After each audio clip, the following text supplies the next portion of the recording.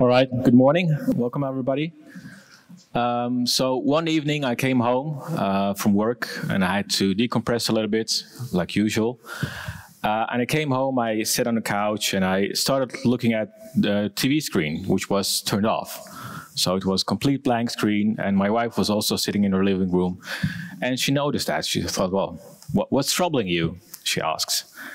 So I tell her, well, I have some thoughts about work. It's a little bit busy. There are some changes coming up. Oh, and by the way, I'm giving a talk about building a Game Boy emulator in Elixir. She was like, what? Emulator?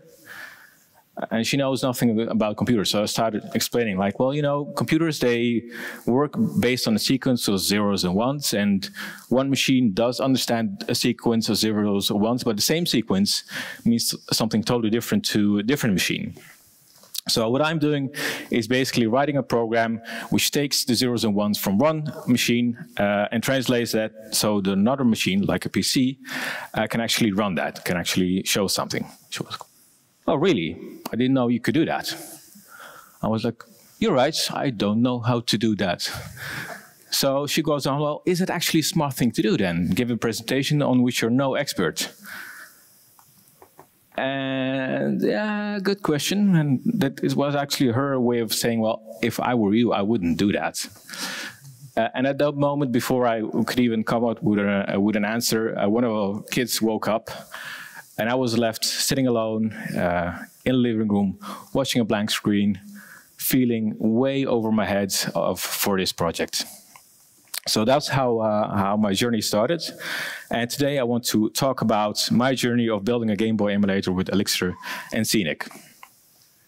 So hearing that, you might think, well, is it actually a good idea to do such a thing?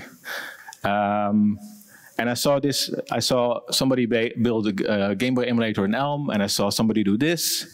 I thought, well, if they can do it, I should be able to do that as well, right? Probably. So this is just a demo of who somebody built it, like the Shadow of the Beast. And it was running perfectly on 60 FPS per second. I was, okay, should be doable. And by the way, I also wanted to try out TDD. Like Martin, who is now in the other room, he preaches about it, like you should really try to do that. You know, the talk-driven development stuff. In which you come up with an idea, you say you're going to talk about it, and then you have to figure out how that actually works. So, here I am. Ah, damn it, okay, didn't work. So there was meant to be a sound when it dropped down, so apologies. But anyways, a small disclaimer before I start. I'm not an expert, so this will also be a very simplified version of the Game Boy emulator. And also due to time constraints, I'm also not going to show everything that there is about it. Of course, I don't endorse pirating, and you know, for Nintendo, I'm not trying to take your money away, just so we're clear on that. So let's begin. Just to make sure, what is a Game Boy emulator and what is Scenic? So a Game Boy is a handheld gaming console from 30 years ago. So who has ever played one of these things? Wow, quite a lot. So making you think, well, it was 30 years ago that this was created, you probably feel old by now, right? You're welcome. So an emulator, like I explained to my wife, it takes zeros and ones and transforms it. But in reality, when you write one, it looks something like this, actually. It takes instructions from a CPU, and it turns that into a screen you actually see. So this is another emulator I use to debug and to figure out how things worked under the hood before I actually could write one. Scenic, it's not a car. Now that I actually know about Scenic, every time I drive, I see a car and I think, well, no, that's not Scenic. So it is a library in Elixir, a kind of a big library, actually. I think it will have a lot of impacts on the community, just like Phoenix and Nurse had. So I think it's also important to try it out. What is a Game Boy? Well, a Game Boy is composed of a couple of components, but today we're only going to be talking about the CPU, the memory stuff, and the pictures, and not all the other stuff, because we don't have time for that, basically. So CPU has a clock, it reads instructions, and in order to process those instructions, it has registers. So you can think of registers as a local scope, like variables within a function, to execute an instruction. And it has in total like 10 registers, like A, F, B, C, D, E. But you could also combine them together. Like all of those single letter registers have only 1 byte in memory. But you could also combine them together to form 2-byte registers. And there are 2 special registers, which are the SP, the stack pointer, and PC, which is the program counter. So the program counter keeps track of where we are within a program. And you have special flags. So some instructions, the result of that is also can be used to have some metadata to do something with the next instruction. So the CPU doesn't have ifs or elses, but it stores information about the previous instruction in those flags, so you can create ifs or loops or stuff like that. So the MMU is like the memory management unit and maps to the CPU to other components. So if you want to produce a sound, you write to a specific part of the memory, and then the sound part will actually pick that up and produce the sound. The same for the picture stuff. The PPU translates that video RAM into pixels. In reality, it has storage for 256 by 256 pixels, but only 160 by 144 are shown on your Game Boy. So we'll talk a little about later on as well. So how are we going to express that in code? We'll just use a struct with some registers, which are 2 byte long then. We'll give them a name, and later on we can write functions which can translate those 2 byte registers into 1 byte, for example. Then we need some memory, of course, and for the sake of simplicity, I just went with one big blob, instead of writing out the specific parts of memory, how they work, etc. And we need some functions to go over that data, over that binary. So once we have written that, we're going to, like the first thing we're going to do is run the boot ROM. So the boot ROM is basically a program which resides in the Game Boy itself. Normally, if you have a Game Boy, you put in cartridges to play a game, but before that happens, this program is run. So these are just, in this case, if you open it in a hex editor, you see this, a bunch of numbers which the Game Boy hardware can run on. So these are actually all instructions in data. And if you open up the manual on how those things look like, or on how those, let me have a mouse, I want to zoom in. Sorry, 1 second. Does this work? Yeah. So if we zoom in, for example, we have the instruction 0A, which is load something to register A from something that a BC register refers to. I think. Can I move the other way around? That's too bad. I don't know where my mouse is referring to. But anyways, these are like 250 instructions, but that's only the first part. Because here at the bottom, you see the prefix 1, and that actually refers to a second table of even this amount of instructions. And before you even want to run Tetris, you probably have to implement most of them, or all of them, which is quite a lot of time. So how can we read these instructions and express this in Elixir code? Well, we just write a function which takes the current state of the Game Boy, which takes the next instruction, which is just a number in this case. And this specific instruction reads the 2 bytes following the instruction and loads that into the BC register. Is that kind of clear? Yes, no? Okay, I think so.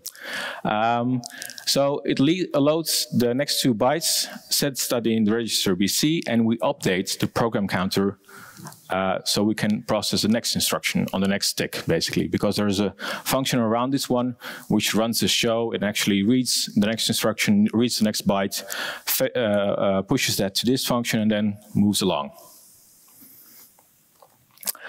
So, but to think about it, a VM is actually an emulator, right? Or rather the other way around. An emulator is also a VM because it emulates a machine. A virtual machine is also kind of a machine, but then a virtual one.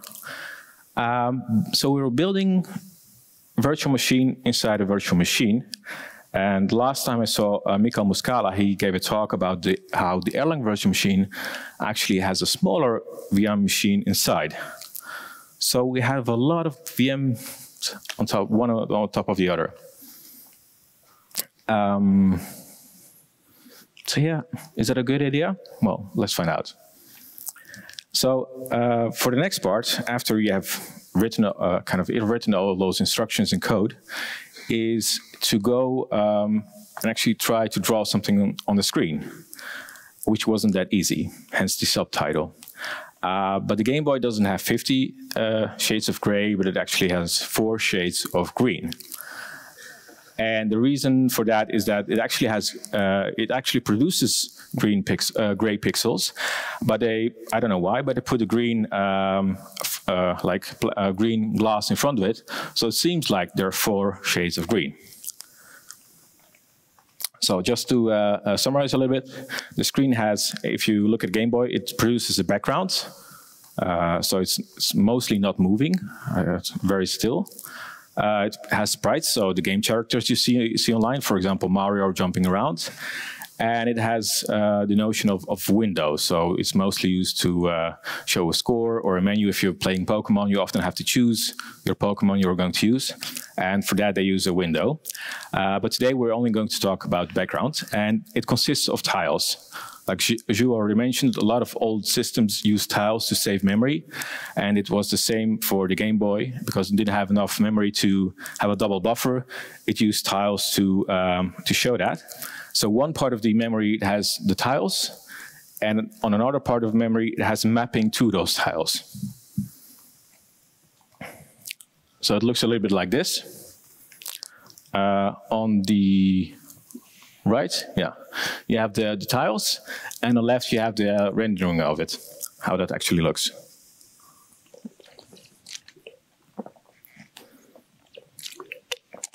So once we have figured out how this actually looks like, it's time to actually start using Scenic, right? Because the other reason I started this project is because I think Scenic is cool and I wanted to have a reason to use it. So let's do that. So what is Scenic? According to the description, it's a client application library, but I like to think like a library which provides us a way of building UI applications, but it's geared towards fixed screens and very much connected devices, IoT devices, and not towards Game Boys, not towards building games. So Ju actually in the previous presentation showed you a lot about the possibilities. But if you're not building a picture, but if you're normally using a Scenic for what it was intended, then you build UI stuff like buttons, pictures, things like that.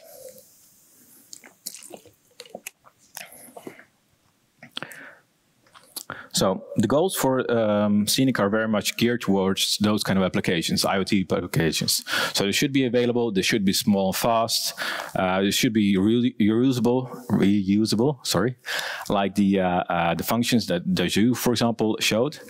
But among the non-goals is a very important one. It doesn't support immediate mode. So what is immediate mode? In graphics, there is a retained versus immediate mode when you're rendering stuff. And retained means you have kind of a model of what you want to show on the screen, and you don't think about which pixel goes where. So for example, an HTML page, you describe it saying, I want to have a form, I want to have a button, but you don't think where those pixels or buttons or stuff goes. It just works. You tell the library, I want to build a button, and the library takes care of that. But in immediate mode, for example, with a Game Boy, you do have to think about which pixel goes where. And also Scenic consists of a viewport, which holds our scene and holds our graph. And on the other hand, it starts an OpenGL C program via a port and pushes like the instructions to draw this line, draw this pixel to that viewport, to that OpenGL program. So some building blocks where we saw some Vaju. We have the scene, which you can compare to an HTML document.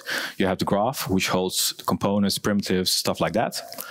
And you have primitives like lines, circles, text rectangles, which was, I at first thought, well, that was important for my project. And just like with HTML, you can style them or transform them. And among these, the scenes and components are actually processes which are very much similar to gen servers. So at first I thought, well, I have to draw pixels on the screen, but how do I do that with Scenic? Because there is no primitive to draw a pixel. So I thought, well, let's just draw a rectangle of 1 by 1, and that will be my pixel. But that means that I have to do that about 65,000 times. It works, but it's not fast. So then I thought, well, the next step I could do, like the example I shown at the beginning of this presentation, was to use images. So to translate the tiles into images and then to just show 8 by 8 tiles. And that kind of works better. I only have to do that like 1,000 times. But it's still not the very optimal way to do it. But if you look here, I say that I actually fill a rectangle with a tile, but does Scenic know how the Game Boy builds those pixels? And actually it doesn't. So I have to translate that, and I have to generate images out of that. So this is a long function, but I want to zoom in on this part. Because in order to do that, I have to open a file. I have to write the PNG stuff, information to it, row by row. And then I have to create a hash out of it, like on the bottom, because that's kind of the identifier for Scenic to know which image I want to draw. And then I have to, again, tell Scenic to load my file, to load my image. And it means it will go to the file, open it up, load it into memory, and then put it in an ETS table as a cache. And this is also not a very optimal way.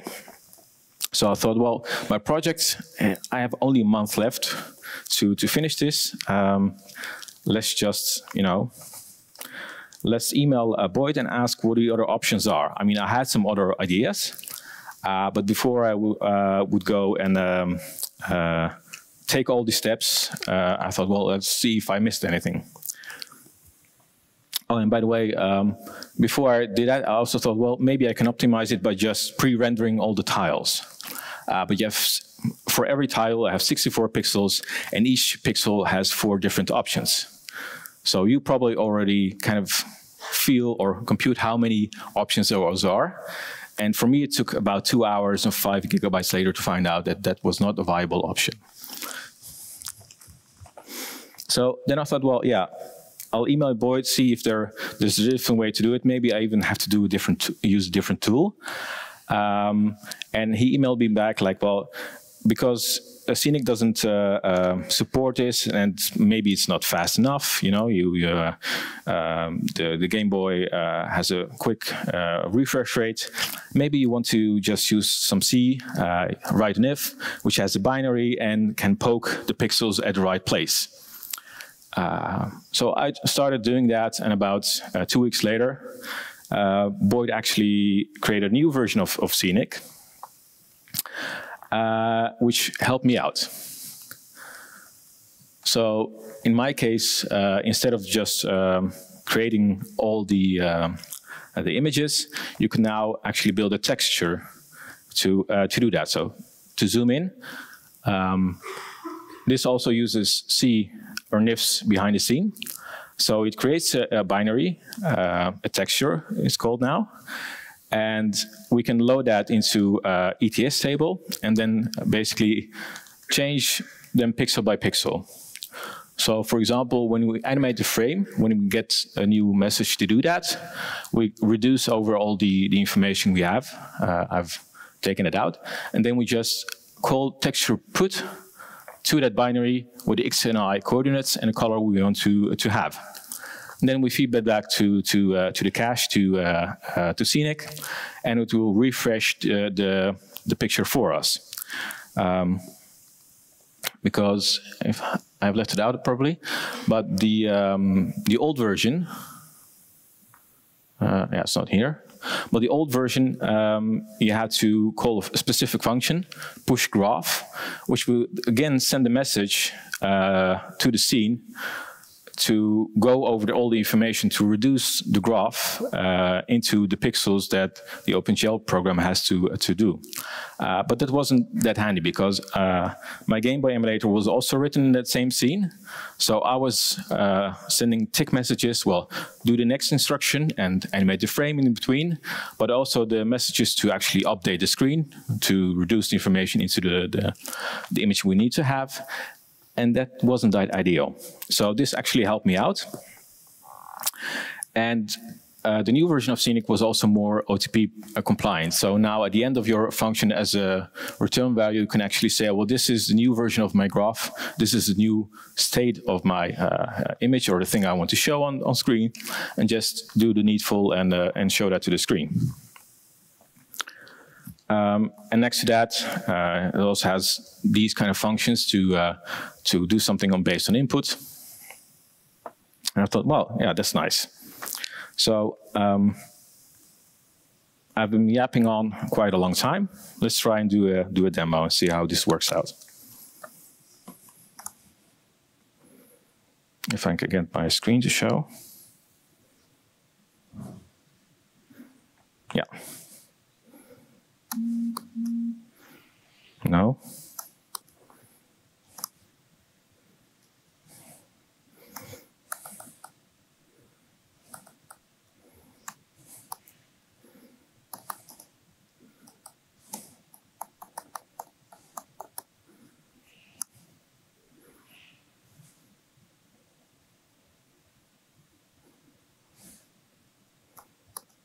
So we can boot the first part, and after that we should see the Tetris screen showing up.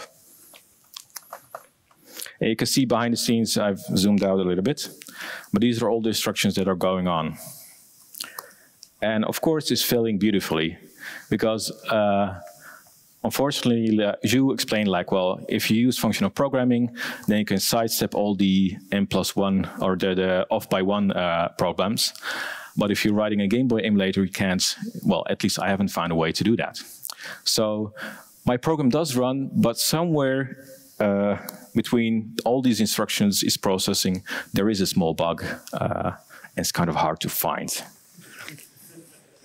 Because the CPU runs on 4 megahertz, but every instruction is around 4 cycles.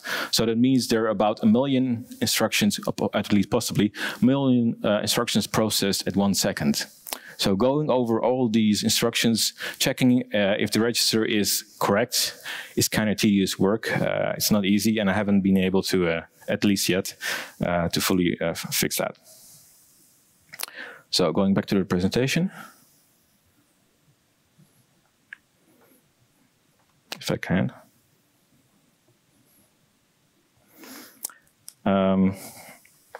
So one thing I missed, I skipped over, is that although the Game Boy has an LCD screen, it uses actually an old CRT way of showing something on the screen.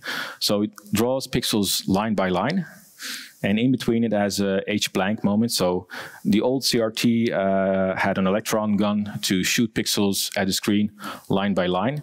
And the arm had to move back at the beginning of the line again, which was called the horizontal blank moment. And the same also, once it has fired all the pixels on the bottom, it has to go back up. So I haven't implemented this in my emulator yet, which is probably also one of the reasons that you saw the screen before this, because the H blank and the V blank also correspond to an interrupt moment in which the program had time to do something. Because as the screen is drawn, like when the pixels from the VRAM are shown on the screen, you can't write pixels at the same moment, right? So in order to do that, there is that V blank moment in between in which the programmer has time to update the pixels so the next kind of frame is ready for you to be shown. So last stage is, well, we do have kind of a demo. We do have a first part, but there's still a lot to be done to finish this. So that means, well, we have finished our stage, but the princess is still in another castle. We have to move on to the next one. So, with that being said, I'll summarize. Writing a Game Boy emulator is fun, but it's not easy. I wouldn't recommend it to everybody to do, but it is kind of fun to read about it. What I do think you should do is try out Scenic.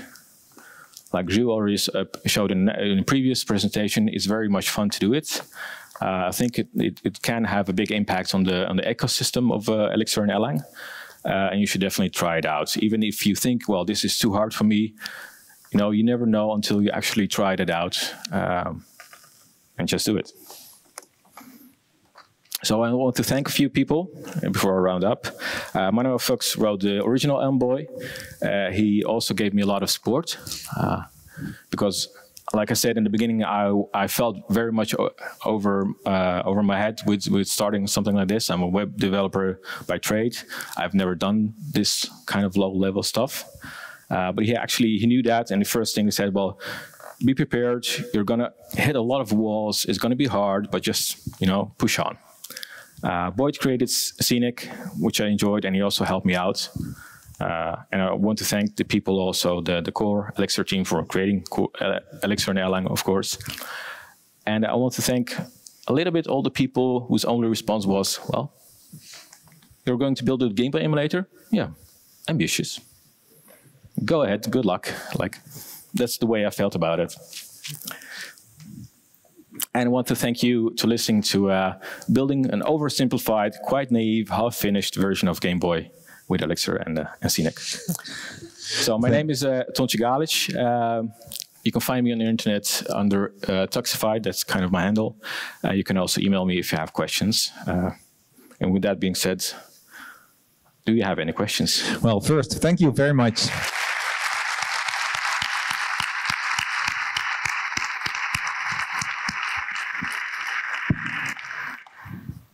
Here's one. Just wondering, how does it work performance-wise? I mean, it's a 4 megahertz CPU you're emulating, and you're in 3 levels of VMs. So, any ideas? I don't dare to give a good kind of clear judgment about that, because I've taken a few shortcuts. Like I've used one big binary for all the memory, while in reality it doesn't work like that. Like every part of the big binary maps to different chips in the Game Boy and works differently. So if you're, for example, emulating the sound, then some bits you can turn off and some don't. So I think it's a little bit too early to say if it performs well or not.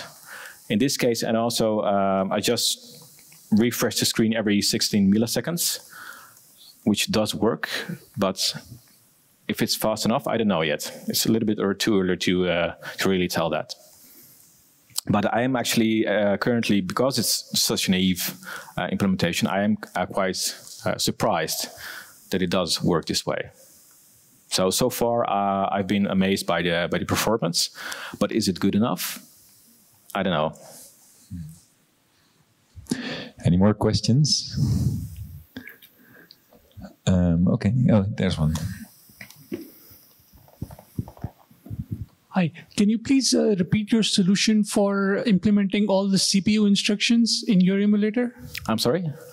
You showed all the CPU instructions that you have to emulate in your, you have to implement in your emulator. Yeah. The original CPU instructions. How did you do that? Like I wrote the functions in which game takes the Game Boy current state and actually just as a second argument receives the next instruction. Just show the code. Show the code. Okay. I just wanted to say it's a really big file with all handwritten. Well, also the fun thing is like there are a lot of those instructions. The Beam a VM has about 158 opcodes, like the basic ones, versus this Game Boy has about 500 in total. So like Arjan said, it's a big file, but the Beam also can compose those smaller opcodes, smaller instructions into super instructions.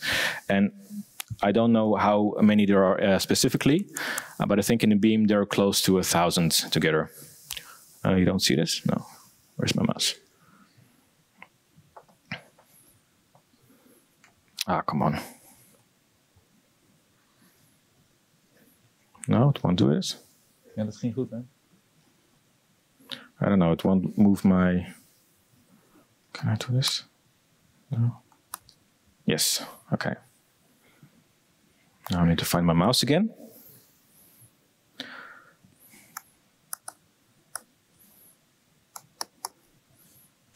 So this is kind of the beginning. This is the wrong file, by the way. So these are, for example, the instructions I've written out. And it goes on and on and on and on and on and on and on and on and on and on and on and on and on and on and on.